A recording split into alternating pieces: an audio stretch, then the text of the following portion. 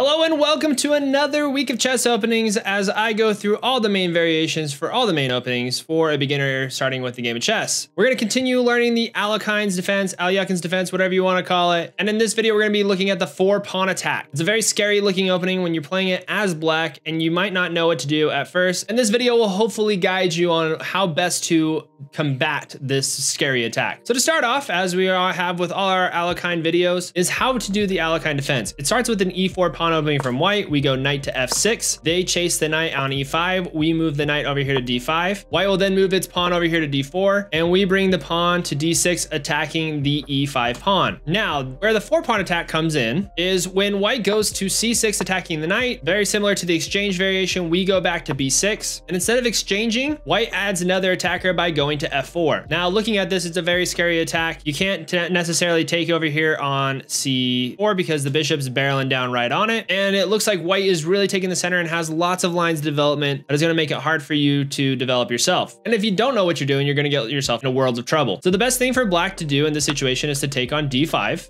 White should take from f4, and we'll want to kick out our knight over here to c6. And this is where we get the most attacking lines from this theory. We can't obviously take here or here because of the two defenders of the pawn. So what white will usually do is they'll start developing their pieces and add further defense for the pawn structure. By moving the bishop over here to e3, we'll develop our bishop to f5. They'll bring out the knight over here to c3. We will then open up our bishop line by moving our pawn over here to e6, fortifying this bishop as well. If they try to push here, we will want to move the knight over here instead of trying to take and trade with the pawn, with the queen, with the knight, whatever it is. We don't want to trade at this point. By kicking the knight out here, this knight is protected, and it looks like the white center is collapsing. Because in the next moves, at this point, we can take. Because if we take here, then they take back. We can then have two knights to attack the center, and a queen, where they only have a knight and a queen. So we'll win the center eventually, and so this is the best way of handling the 4-pawn attack right away. So in this variation, black actually has a 2-point advantage and is looking really good. We have the knight fork here to attack the king and the rook, which is defended by the bishop. It's gonna be really hard for white to stop. Quick, before we do anything else,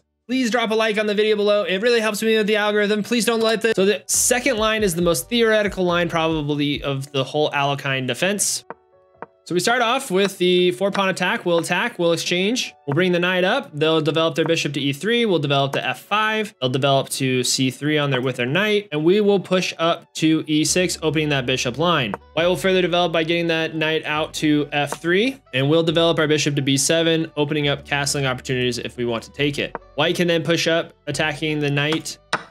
And by doing that, we kick our knight up here to b4 like in the other variation. White has two strong central pawns that are defended by these knights, which is a problem. White will then develop its knight to d4, attacking this bishop on f5. So what we'll need to do is retreat the bishop. White then will develop its queen, trying to attack. And it looks like at this point, black's in a really cramped position. There's not a lot of moves that it can make. If it goes here, we just trade off knights. While yes, we have a lot of defense lines with these bishops, they're not super active. Our queen is stuck. Our king needs to castle. It's in a lot of danger. The best move for black in this position is pushing the pawn to c5. Only good move for black in this position. White can en passant by going to c6. We take with the bishop, and now we're attacking the queen, which forces white to trade off the knight. And from here, we are about even. White has a very slight advantage, and it's the best way to equalize for black. So those are two different lines that you can take when seeing the 4-pawn attack. It's just to make sure that you get your knights active, attack the pawn structure as quick as possible, and try not to make too many trades early on when playing against this attack. So that's it for the 4-pawn attack. In our next video, we'll be looking at the 2-pawn attack, which is probably the attack that you're going to see most from white in the Alekhine's defense. So that video will be up here. We'll see you then, and you have a fantastic rest of your day. Goodbye.